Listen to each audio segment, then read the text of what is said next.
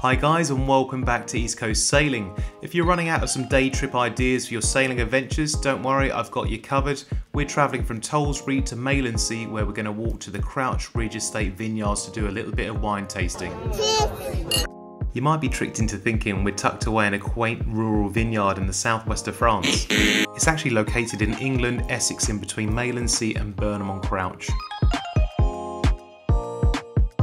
We'll be departing Tollesbury 30 minutes before high water as we're on neap tides and travelling 10 nautical miles to Maylandsea. Embarrassingly, in 10 years of sailing I've never been to Maylandsea, even though it's on my own doorstep. I have a tendency to sail as far away from my home port as possible, otherwise it doesn't really feel like an adventure, only being an hour and a half from home. Like Tollesbury, Maylandsea is also a mud bath. The plan was to anchor off Osea Island for the night and then wait for the incoming tide to arrive at Maylandsea at high water. As it's such a short trip, I've got a full crew on board consisting of Chunky Man, my son, myself, Captain Rob, as well as my wife, Frankie.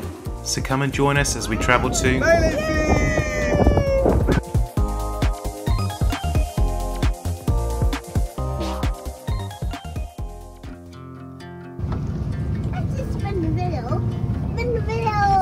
I untied the mooring lines and released a Varnia from the dock, and with the light push of the mooring we entered a mirror-like sea.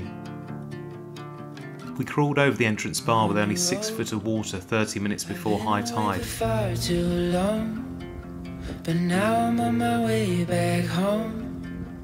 I hear the west winds calling out my name. They're telling me to head your way, down your road and past your gates. Keep your eyes on the horizon. I was looking to belong when I'd already found my home.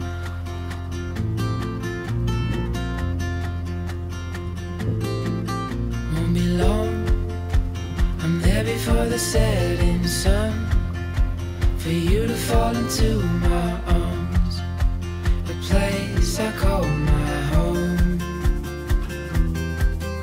We were treated to some unbelievable sunsets over the coming days as we sailed as light turned to dusk. We glided along the calm sea, dimly lit by moonlight as we approached Osea Island.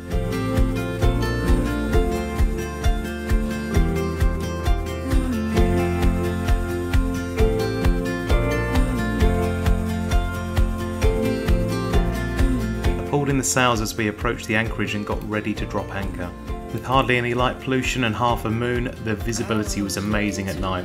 With a shattered crew on board, I hoisted up the anchor light and got ready to hit the sack. When the rains are gone, like a light in the night, you will always be my home. Oh, look at you snuggy on the boat, hey?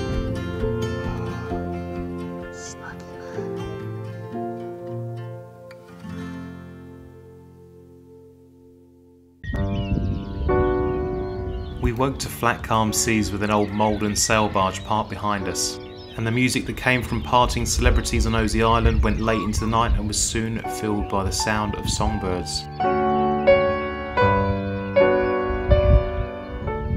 I made some fresh, strong coffee on the new Bialetti and it did not disappoint. Everything was a little bit too perfect, that was until Hugo woke up. Whilst we waited for the tide to come in, I changed a couple of the lazy jack lines that were about to snap for some new navy rope, and that completed all the running rigging changes. We got the engine on and pulled up the anchor and made our way over to Maylandsea, which is only a mile from where we anchored. There's a great boy, we're going to go past it, Hugo. Crossed over from the River Blackwater into Lawling Creek, and just behind this island I thought was a really good anchorage. It was clear of any obstructions and nice soft mud to land on. I was miles over to the left, but you want to be hugging those yellow marker buoys as you approach. I find using Google Maps with the satellite overlay, which shows your position, is a much more accurate way than using your chart plotter to find out where the deepest parts of the channel are. Hugo gave the drone a good luck kiss and off it went up into the sky. We stayed at the Blackwater Marina, which was only £20 per night for a 34-foot sailboat, and this would be our home for the night. And this was taken 6 hours later at low water. We began our 3-mile leisurely walk to the vineyard, but Hugo had other ideas. I love coffee. I love coffee. I love coffee. I love Google Maps failed to mention that the route went through farmers' fields with corn as high as our waist. I'm surprised Hugo didn't have concussion after pushing his buggy through all the uneven ground. Google's 3-mile leisurely walk soon descended into chaos as we orienteered 4 miles in sweltering weather, pushing a buggy through B lanes with no footpath. We stumbled across St Andrew's Church just before I died of thirst. We finally arrived at the Crouch Ridge Estate Vineyard, standing at the vantage point by the entrance. The gentle hills rolled towards the River Crouch and it made for a dramatic backdrop. Walking along the rows of vines, it was hard to believe that this was in England. I'd felt like we'd been teleported to a foreign country. This is a really popular spot, so make sure if you do come here to book in advance. We tried to get onto a guided wine tour, but they were fully booked, but we did manage to get onto a self-guided wine tour. I chose the Bronze Plus, which gave you 5 different glasses of wine, from light to red, and all the wines were delicious apart from the Pinot Noir. We also tucked into a lovely antipasti board and stretched our legs around the vineyard. I thought the wine tasting offered excellent value for money. For the Bronze Plus self-guided wine tour, which had 5 glasses of wine, came to £30. On top of the wine tasting, I also ordered the best bottle of sparkling wine, which is called Sparkling Premier Cuvée, which was delicious. And all of the sparkling wines were much better than some of the champagne I've had from France. We went inside the shop to cool off and waited for the taxi because there was no chance that we were walking back after 4 miles of torture. When Hugo's not shouting Poirby, he can be pretty angelic. Overall, I give this experience a 9.5 out of 10 and it's signed going to a vineyard off my bucket list. If you want to do more sailing and less walking, there are other marina alternatives, and I didn't realise how close the vineyard was to the River Crouch. Bridgemarsh Marina is actually the closest marina and it's only a 15-minute walk and less than 1 mile away. You've also got Burnham Yacht Harbour, which has a little bit more going on. And this is some aerial footage taken from when I was flying over the entrance to the River Crouch. We arrived back at the boat at low water, so I decided to get the drone out and see if there were any navigational features. The last thing I wanted to do was to run the boat aground trying to leave back to my home port of Tollesbury. You can see all the scars in the mud where boats have dragged their keels straight through the mud. I thought the best course of action was to leave as soon as it got to high tide rather than leave in the morning to ensure I got into port.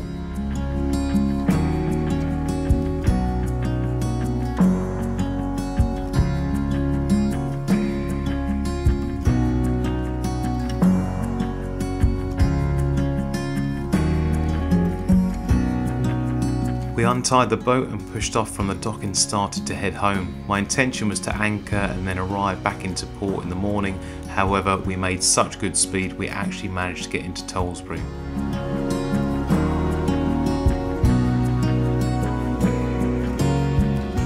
I put the navigation lights on and sailed into the night. I waved goodbye to the crew and they went down below for a well-deserved rest and took over the night watch.